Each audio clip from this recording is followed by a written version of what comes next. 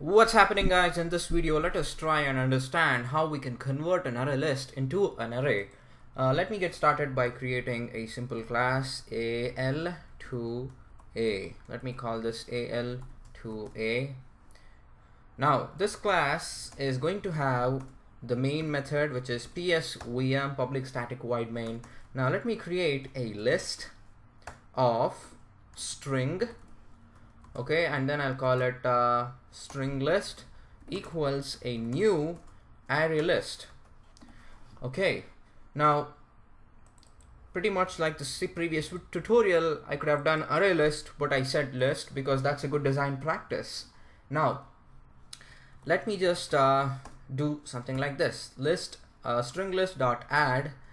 You can add some names. Rakshit, that's my name. Let's add some name, some random text, random. Okay, and again string list dot add. This time I'm going to say text. Let's add another element into the list. We'll call it entry, and then let's add another one. I'll say point. Now all I want to do is I want to convert, and if I just for the sake of it, let me just do s out and then say string list, and then let's run this. We have what? Oh, I have to run al2a. I'm sorry. Yeah, so this is the content. Rakshit random text entry point. So I have all these random values which are strings inside the string list, which is an array list. Now I want to convert this into an array. How do I do that? Well, number one thing that you could do is you could say string and then array values is a new string, and then specify the size of that array values. This array values is going to have the same size as the string list, right? Because we are just copying the elements. String list dot size,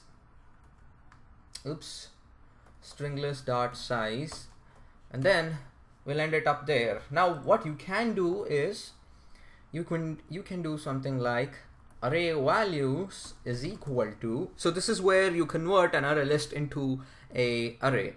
Now the array list is string list dot, then you say to array, and then you specify this. Now you should pass in the name of the array that you've created, which is array values, and that's it.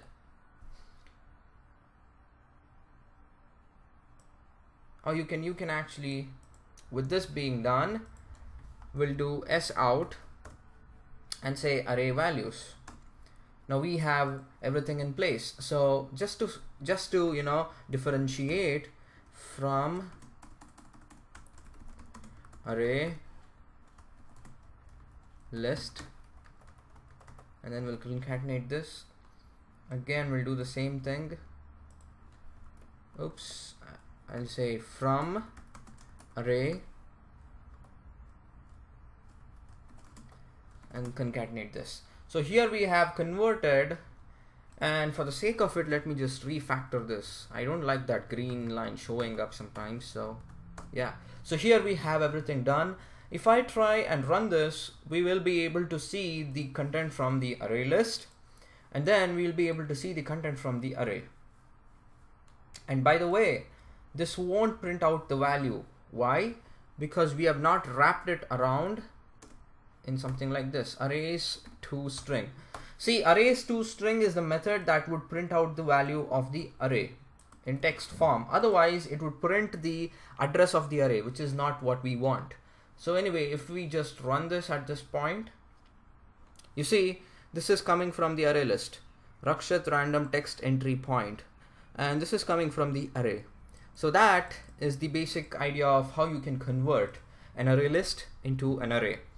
And there is a caveat when you want to convert an integer array list into an int array, which I've covered it in the previous video, which I'm going to link down in the description. Please go and check it out. if that is what you're looking for. But anyway, so this is how you can convert any data type element into an array from an array list.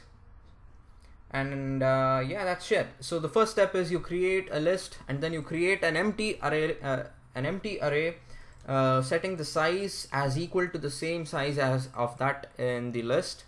And then what you do is, this line is very important: array values is equal to string list to array and then array values. And then you can print out the actual array values like this. So yeah, that's it. If you like this video, give it a thumbs up, subscribe and share.